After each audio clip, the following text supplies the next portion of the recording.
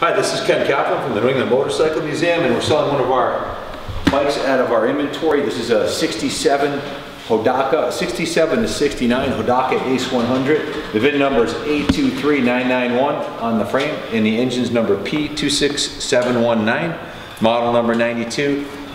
Could be a 68, we don't know. They may be 67 to 69. We're selling it as is, where is. No extra parts are included. What you see is what you get. Starting with the frame's in excellent condition. This is barn fresh, still even has leaves on it. We've done nothing with this motorcycle. It's exactly the way it came in.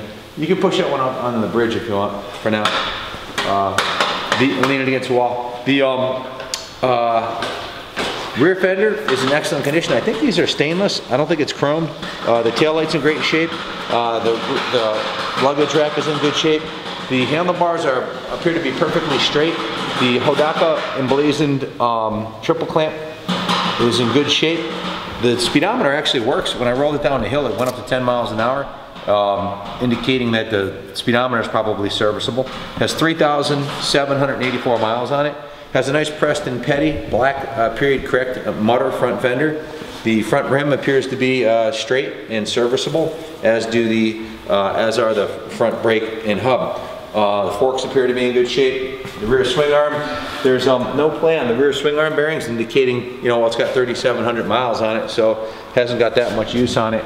The rear wheel's in good shape. The swing arm's in great shape. Has the optional passenger pegs. The brake lever is in good shape. It has a lot of great parts. The air filter, look at this air filter. Good luck finding one of those for a 67. It's got the air filter. The head's in good shape.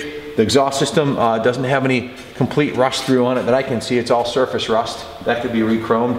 And the guard is in great shape. Engine cases are good. Brake lever is good. It has a frame cover on the bottom, so the frame's like brand new underneath there. It's never been bashed in, to my knowledge. Battery box is good. Kickstarter is good. The engine seized, it's been sitting a long time. We could have soda blasted it and cleaned the rims up and put a little lipstick on it, but we wanted to show it in its original barn fresh patina. So great bike. If you have any questions about it, give us a call, 860-454-7024. Ship it anywhere on the East Coast for around $250. West Coast is around $500.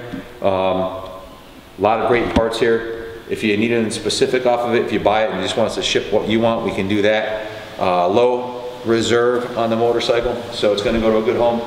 If you have any questions, give me a call. Good luck bidding on the bike. God bless America.